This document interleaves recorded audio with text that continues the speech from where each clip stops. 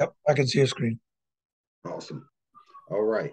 So if I'm going to do a docket search, let's say I'm in Texas. Mhm. Um, uh, what Harris County. Mhm. I'm gonna type in Harris County,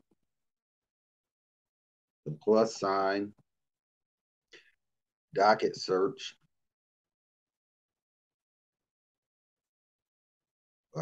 plus sign. I meant to put the state in there too.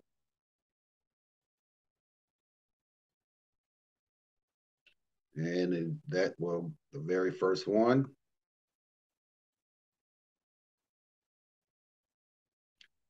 civil. Click to get access to the records. And okay, so with Harris County, I just picked this out the blue. You have to, I guess, create a, Count, yeah. yeah, but I would create an account and I would get access to that. So just let's go with a different county. Let's go with, You can show me a county that you already worked recently so that maybe you can, yeah. or you have an account in.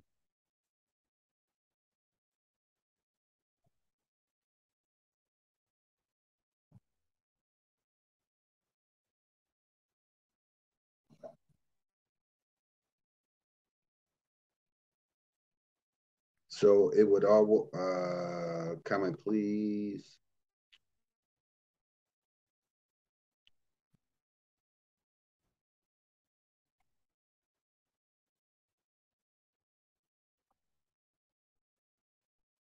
It's real slow, but basically it will take you, And you can just enter the case number there, right? yeah, just enter the case number. Okay.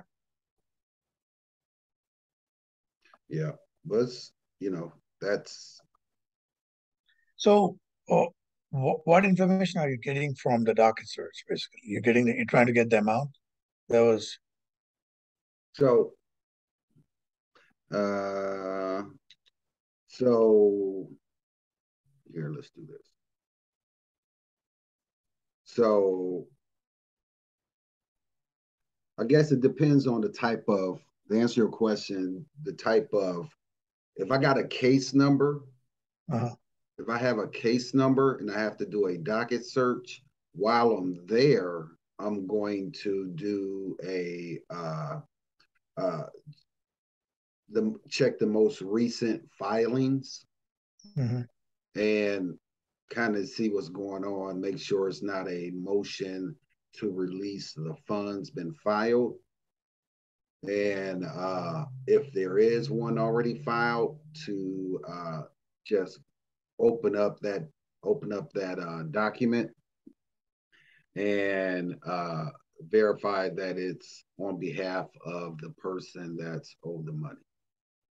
Because sometimes you'll see a motion to be filed and it's by maybe the, uh, A the third party? yeah, like a third party, like the homeowners association.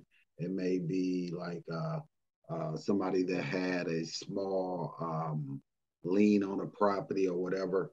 Um, but I'll check that. I'll check that and see. Your voice is going in and out, Keith. I don't know if Okay, you're sorry stepping about away. that.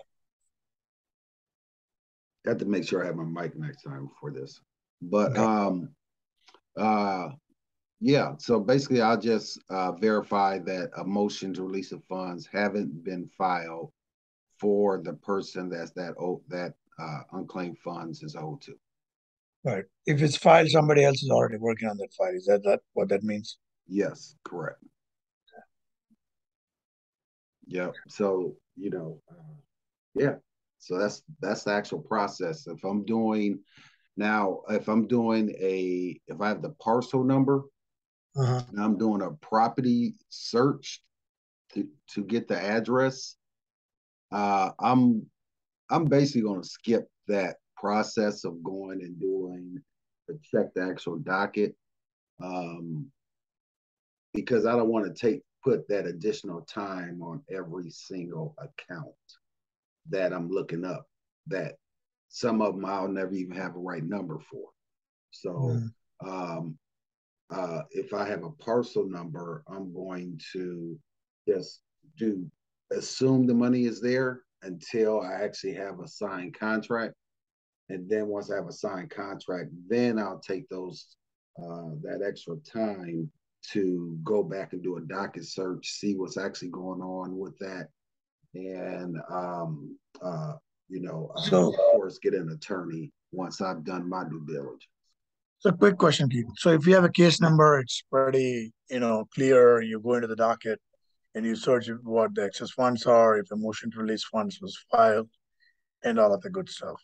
Right. If you just have a parcel number, you don't have a case number, in that case, you don't know if somebody has actually filed it or not, right? Right. So you just go through the process of skip tracing the owner and just sending a letter for in those situations? Yeah, because what I do know is once I get that person on the phone, right? So I'm assuming that I'm calling them, right? Because that's always my number one, is making a phone call to contact someone. I'm going to find out if they started that process within 60 seconds at most, right? Opposed to the 20 to 30 minutes it would have took me to, get everything I need to find that case number. And once I get in the case, go and looking through, doing all that stuff. So I'd much rather go that route. I'd much rather sign somebody that I can't close than miss out on somebody I could have closed. Right. Got it.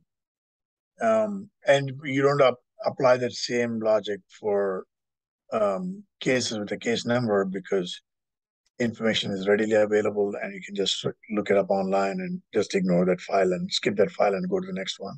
Absolutely. Yeah. Right. Yeah. And it happens. Yep. Right. So when you look and doing those by the case number, you'd be like, man, some of those big ones that you was licking your chops for, Tree, what I do find is when that is the case, they actually had an attorney. Okay. Oh, okay. Yeah. If they don't have an attorney, that money gonna be sitting there. Right. Okay. Let me I'll work on getting the list once I get it, and I'll try to do the case number search in the judiciary, and I'll keep you posted. And I want other person who's on the call to ask their questions. Awesome. Thanks for jumping on, man. You always have great questions. Thank you. Hey, Zoe, if you could unmute your mic. I actually don't have any questions. I'm just trying to, get back in, listen to what other people have. That way, when I do have time to do something, if I run into those issues, I already got an answer for it. Trying to stay prepared, even though I ain't doing anything. Right. Awesome, man. That's what you want to do. Just marinate yourself in the energy, man. And yeah, that's exactly what I'm trying to put myself in the energy. That way I can, when I am able to do something, like I already got enough thoughts in my head. I've already listened to enough. I got the golden gems I picked up. Like other people ask questions that I haven't even thought of, type situation. Awesome.